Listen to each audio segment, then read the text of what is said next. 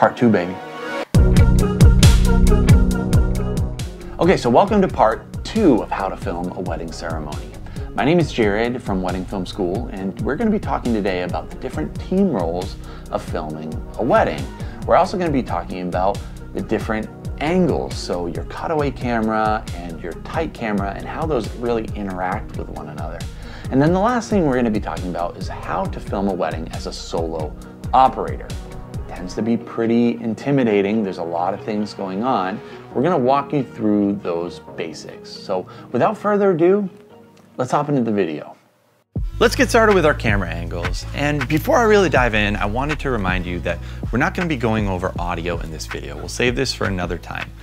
And before we even dive into specific camera angles, I wanted to talk about your team. And this is a camera setup that you can either do solo and shoot the entire day yourself. Some people will shoot with 2 or 3 different camera angles as a solo operator, or you can have 2, 3, 4 people. In our case, we always show up to a ceremony with at least 2 people, and those 2 people can vary as far as their skill and know-how and the value that they're providing to the day. In our case, we have 3 different team members. The first one is a lead shooter, and a lead shooter is a cinematographer who can do shooting, but also talks to the bride and groom and is really a contact person for the bride and groom and the planner and everyone who's involved. And then the second person is a second shooter who does a little less speaking to the bride and groom and just shows up and is a great cinematographer. And the third person is going to be what we call an assistant. And an assistant, we don't ever really put a camera in their hands unless we're training them a little bit and want to see what they can do.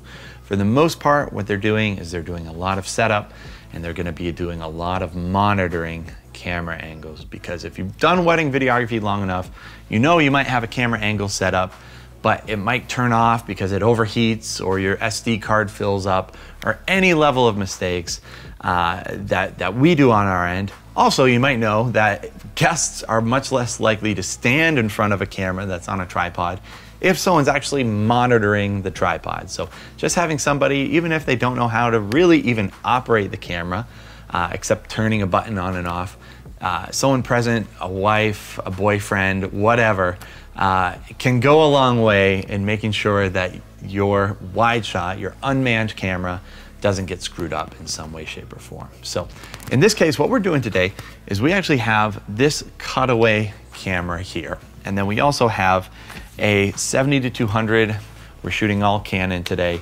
70-200 lens. So this can be our tight shot. This is our wide cutaway shot.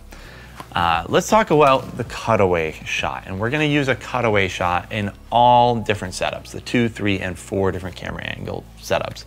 It's important to have a cutaway shot so that if somebody is moving in all your other camera angles, for whatever reason they're not working or operating at a certain time, you always have this camera to rely on and come back to. Usually this is on a tripod. Usually we never want to move this camera at all. It's just your safety net. If everything else gets screwed up, you always have this camera angle to rely on. And the reason why we set it up in the back is so that we can hide it behind this pillar here. Essentially, when people arrive, we don't want them seeing cameras and lights and feel overwhelmed or feel like they're about to experience anything but the day of the people that they love. So when guests walk in, we've placed it behind the pillar here so that people don't see our camera. You can only really see it if you come around this aisle or if you're coming down this aisle here. So we're as unobtrusive as possible, and it's a pretty nice camera angle here. Let's talk about the different angles you can get with your wide shot that are acceptable and really depend on what kind of style and what angles you prefer. Okay, so as you can see, we've cast a really wide net. So if anything is going on, we're gonna be able to capture anything and everything. This includes the people that are gonna be standing up front, as well as the bride walking down the aisle. Over here, you're gonna see a long walk all the way over, probably to about here, maybe. And this is just gonna be a really wide angle. Again, this angle really depends on what your preference is and really how wide of a shot you prefer as a cinematographer, as a videographer. A wider shot is gonna provide you a lot more of a safety net than a tighter and more compressed shot. And we'll show that one right now. Okay, so this is gonna be a lot more of a compressed shot. So if you want to only see the people that are maybe standing up front, this would be the angle that you would prefer. Again, totally depends on what you are trying to do. This is gonna be a little bit tighter of a shot, so you're not gonna be able to see as much of the bride walking down the aisle, but you are gonna be able to see a lot more details in people's faces. So if you want to be able to capture the groom's face over here, if he's standing here waiting for his bride to arrive, you're gonna be able to still do that from this camera angle, in addition to having a probably closer tight shot on this side as well. So now that we've covered our cutaway shot, let's talk about our tight shot. And unfortunately, when you are operating by yourself and you're only operating 2 cameras, this requires a little bit more positioning and a little bit more runaround, but we still want to do it in a way that's unobtrusive to everybody around us. So let's get started with the positioning of this tighter camera. So as you can see, I am on a 70 to 200 millimeter Canon 5D Mark IV and a monopod. And the reason why I like operating a monopod here is it allows us a nice stable shot while also allowing us to get high and get really low depending on the shot that we're trying to acquire. This is really gonna be the main spot that we're gonna be hanging out with this camera, and it allows us to see both the bride walking down the aisle as well as the groom's facial reaction and anything that's going on over here, while also, again, observing our 180-degree plane, that is that center aisle. We're essentially doing a nice little crossfire, shooting this way with our cutaway camera, shooting the opposite direction and seeing much more of the groom's face in this case.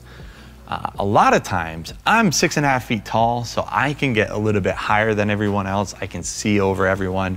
I can see as soon as the doors open and the bride walks out, and I can just skim across the top of everyone's heads, which is a pretty decent shot. It's gonna be definitely very unobtrusive. You're not gonna have to be in the photographer's world, being in the center aisle.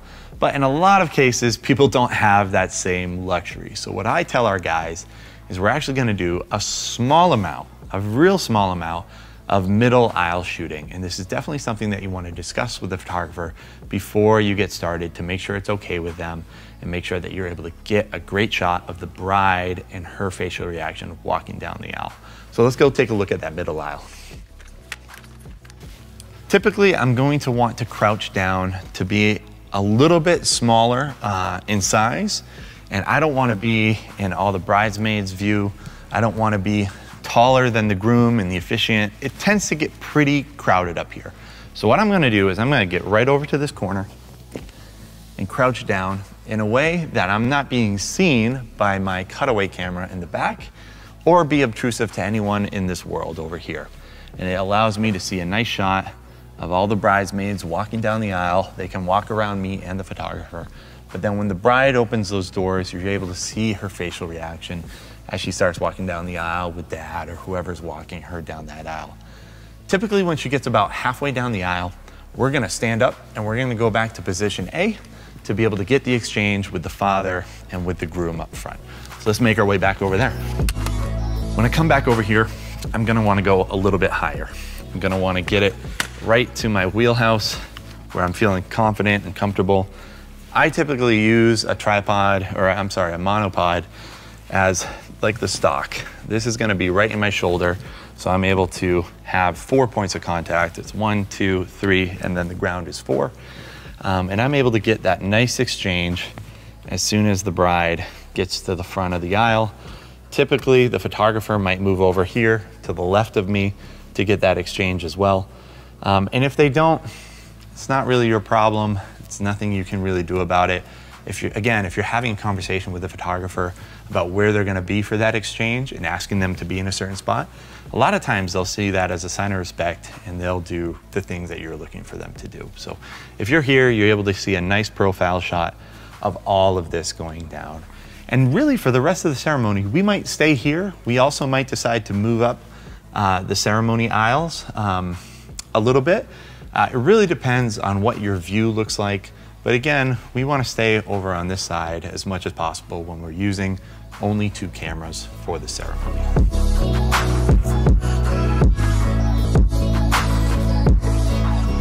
It's worth mentioning that when you're in this side aisle, the position of your monopod.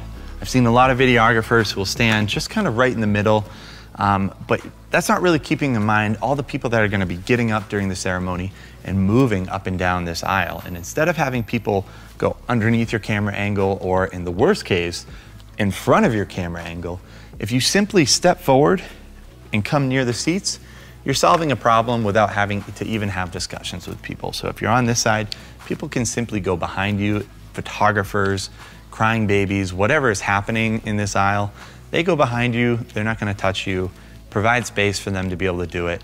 It's polite to the people who are in the ceremony space, but it's also gonna mean that they're not screwing up your shot and you can stay rolling the entire time.